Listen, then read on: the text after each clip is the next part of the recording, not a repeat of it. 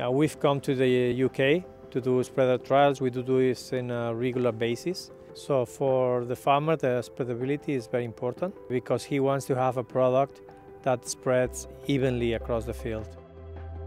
With spreader trials, we measure the coefficient of variation that gives us an indication of how evenly distributed is the product across the field. So what we do in this trial is we take the sample from every plant of Omya, we load it into the spreader, then we pass the spreader through the field.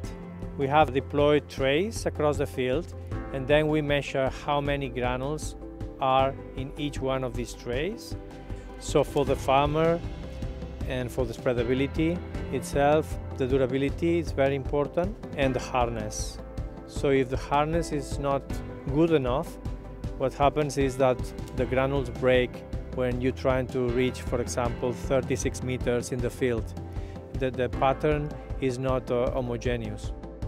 The granule size distribution is very important because if you have, for example, two small granules, these ones don't reach far in the field, and so you will have areas that are closer to the spreading that have a lot more concentration of granules than the further ones.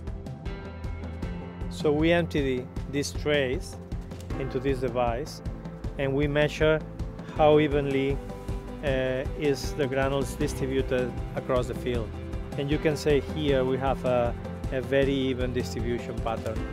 We believe this is a very important trial because it gives us an indication of what will be the customer perception of the product and the performance of the physical properties that matter for the customer. So it's one of the most important trials that we do in the agriculture segment.